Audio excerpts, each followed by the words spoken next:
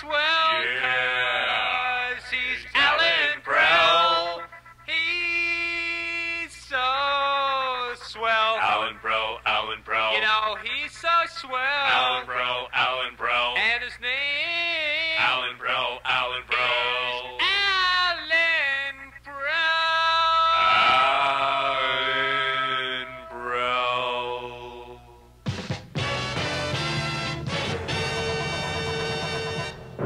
You are listening to Allan Prell on WLMD, the talk of the capital.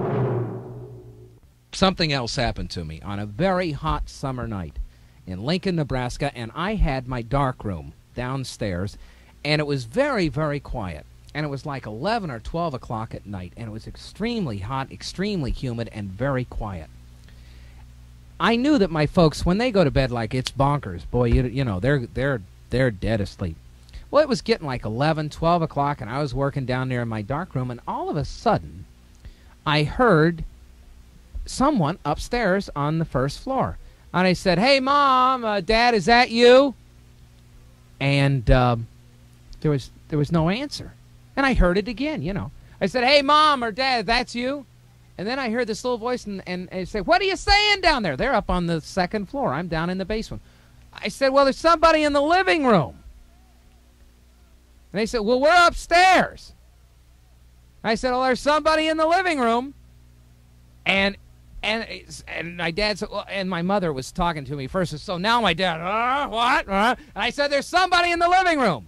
And then I said, "I got this baseball bat, and I'm coming up those steps, and you come down the steps, and I know you got a gun, and we're going to beat the hell out of this guy." That's what we did. This is where yelling and screaming from one floor to the other. Well, so I grab my baseball bat, you know, and I start tromping up the steps, you know, as loud as I can. I say, "Here I come, you rotten son of a gun! I'm going to beat your head in!" And my he's tromping down the steps. He says, "I got this gun, and if I find you down there, I'm going to kill you!" Yelling and screaming. We both met upstairs, and and there was my dad. He had no gun. We didn't have a gun. I had my baseball bat, and we felt like total and complete fools because we were looking at one another. There was no one else in the house, but my mother had left the side door open, and because it was so hot and so humid, and it was just a screen door, and we had neighbors that were about maybe 15 feet away.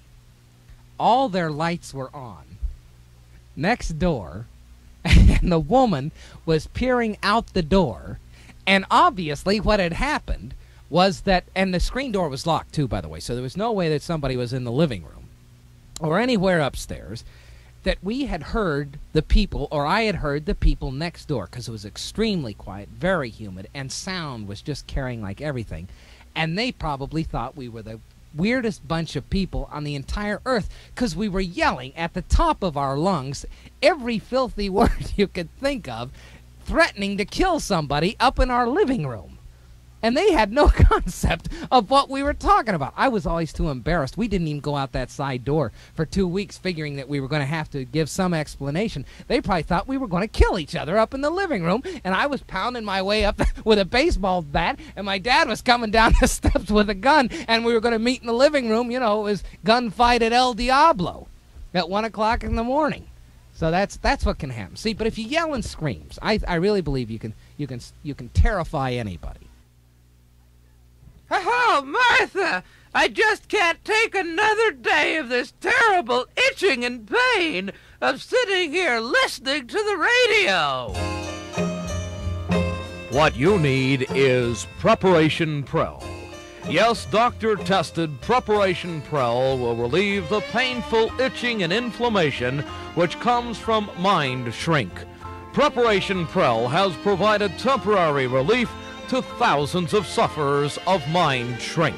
Apply Preparation Prell to your mind every day between 1 and 5 by listening to WLMD, Radio 9, the talk of the capital. Oh, I feel so much better now. Hallelujah!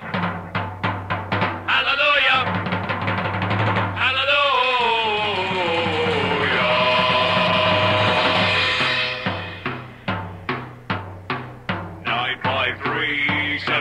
777 Washington. 7920252 Baltimore. Hallelujah!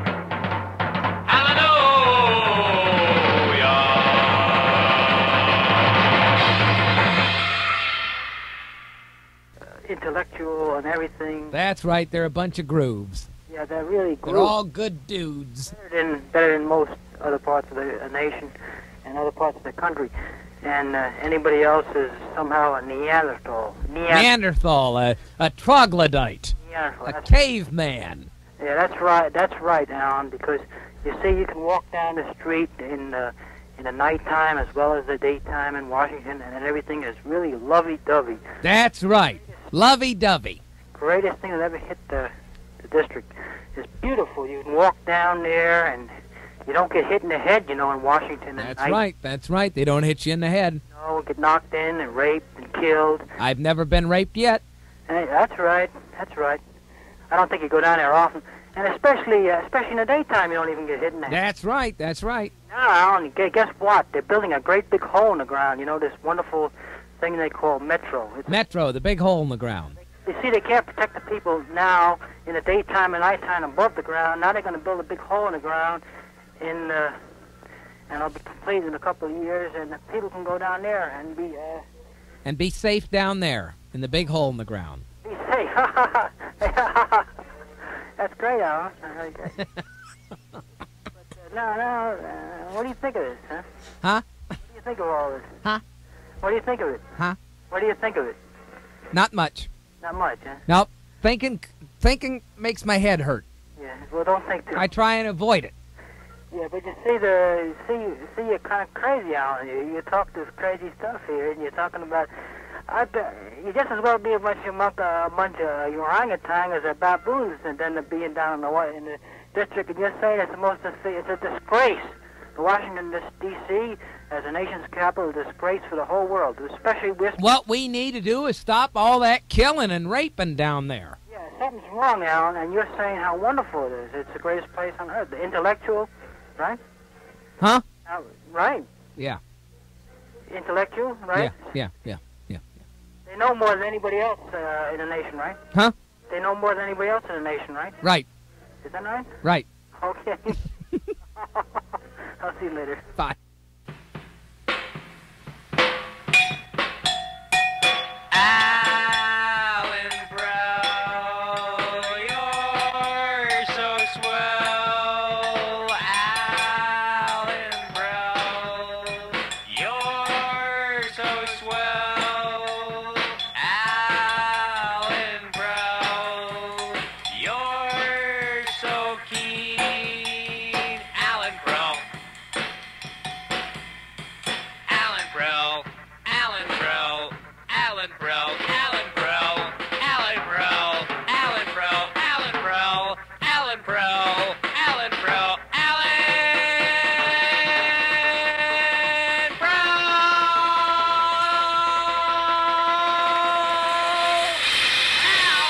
Prell. Brother, I'm talking about this man on this front row. Right. Fauntleroy guy. $1,000 if you tip him on his back porch tonight and see if you don't get shot. This people tell you that junk. Right. If they pass that law, they're still going to. Right. They're still going to have it. People going to have guns. I couldn't agree more. But you see, they're trying to get the gun away from people. Sure, I got a gun, but I wouldn't. Why did I go buy the one? Didn't turn that one in because these folks are here rob anybody. You need something in your house. I couldn't agree with you more, sir. Well, I thought you said that you didn't. I thought you said you didn't want that. Oh, what the hell! I changed my attitudes. I changed my opinion. Well, you say you're gonna have one. Huh? You got one, ain't you? I'm gonna. If anybody walks in my house, I'll blow them apart. Well, I hear you told her you fool. I'm gonna get a howitzer. You're a nice fellow, Mr. Fro, but I mean, I don't think I wouldn't. No way agree with that thing dropping gun because see, these crooked. You convinced me. If they know that ain't nobody got no gun, they ain't got nothing to walk right in and take you. Right. Or if they know you ain't got no gun. You're right, sir. You're right. Let's hear it. Yes, sir, you're right. Absolutely. I couldn't agree with you more, sir. You put the whole issue succinctly right in my mind. Thank you. Thank you. There's a guy that I really Just turn me 180 degrees, just like that. Thank